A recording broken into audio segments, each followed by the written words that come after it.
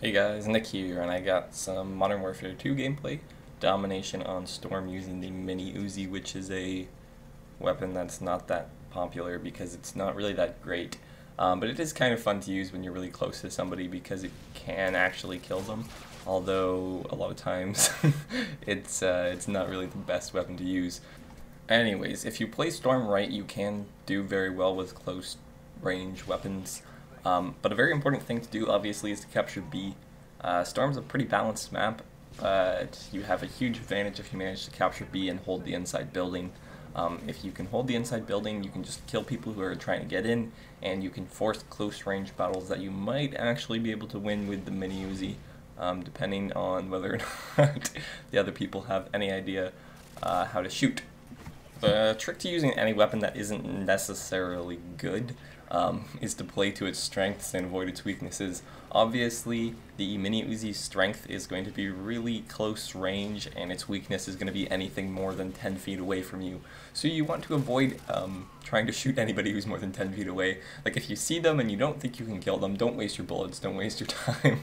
Just go somewhere else or try to get close to them without them seeing you or being able to shoot you. You know, you got to play to the gun's strengths, and distance is definitely not a strength of the Mini Uzi, and that's probably its biggest weakness. It's actually very similar to the P90 in that its damage and fire rate are very similar. I think it shoots a little bit faster, but has a little bit more recoil and has a smaller clip, which isn't quite as good. So the P90 really is just a better weapon. Like, you got pretty much the same damage, very similar fire rate. It's got less recoil and a larger clip and gives you more ammo. So the P90 pretty much is the better version of the Mini Uzi. I wouldn't really go and use the Mini Uzi ever, which is why you don't see it used very often. But as you can see, you can actually get kills with this gun. I was a little skeptical at first. I thought it just like shot peas or something, but no, it does have bullets in it, and if you hit people enough times, they will die. So it's not a terrible gun. It is useful at a close range. Like, I can kill people if they're at a close range, sometimes at a medium distance, and if they stand still and don't move, I can kill them at a long distance. But if they're like running around, or if they're trying to shoot you at a distance, you're probably not going to be able to kill them with the Mini Uzi. Also, another thing to note is that I am using the silencer on it, which is probably the best attachment since its recoil is fairly high. You're not going to be shooting anybody at that much of a distance, so you don't really, you shouldn't really care if you have a reduced range due to the silencer, because you know you're not going to be shooting people at a distance anyways. And when you're using a weapon like the Mini Uzi, where you're forced to get close to people, you want to have that silencer so you don't show up on the mini-map. If you're really close to people, you want to be able to kill a couple guys and have a chance to reload without the entire enemy team knowing where you are, because that would be kind of bad.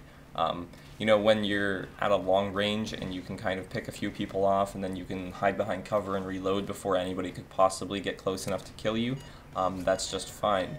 So if you're using something like the ACR or a sniper, then it doesn't really matter if you have like a silenced weapon. Please don't use silenced snipers, that's a really bad idea. But yeah, if you're close to people, a silencer is very beneficial because you're close, and if I was showing up on the minimap right here, a whole bunch of people would know I was there, and I wouldn't have that good of a chance of killing people and getting that tactical nuke there.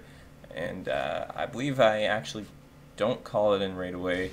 I kill a few people and then I fail a few times because I make the mistake of thinking that the Mini Uzi is good, and I try and win some gunfights that I probably shouldn't have entered.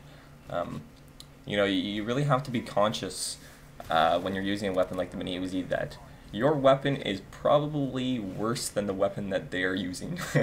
So you got to make sure that you have a bigger advantage than them, that you start shooting first and that you kill them before they start shooting at you, because honestly, Mini Uzi's not that great. Right here, yeah, it's not really something you want to be using at a distance, and I find for its fire rate, its clip is a little small, but as I just killed that guy there, that was fairly easy because he was really close, and the silencer makes it so that nobody knows I'm there except for that guy, and since this isn't Modern Warfare 3, he won't spawn 5 feet behind me, so I am all good and will not die.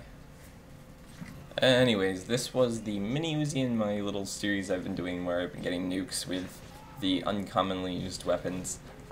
So check out my other videos on this, and if you want to request the next weapon that I use, you can post a comment. Thanks for watching the video, guys. Please like it if you enjoyed it, subscribe if you want to see some more, and I'll see you guys later. Bye.